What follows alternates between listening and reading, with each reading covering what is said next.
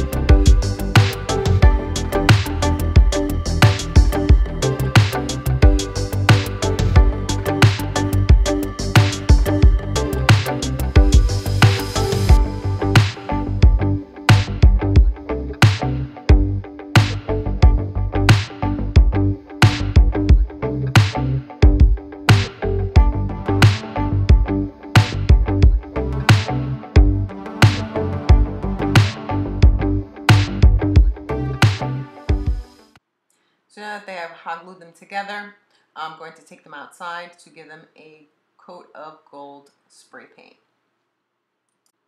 So now that I brought them outside, I'm going to use Rust-Oleum Metallics Gold in the bright shiny finish to give it 2 coats of gold spray paint.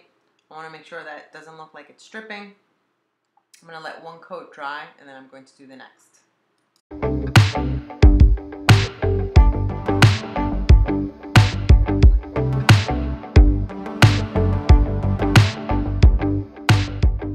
So now that the paint is dry, I think they look really cool actually, all in gold. I'm actually going to add some bling to the eyes and maybe around the edges. So let's begin with doing that.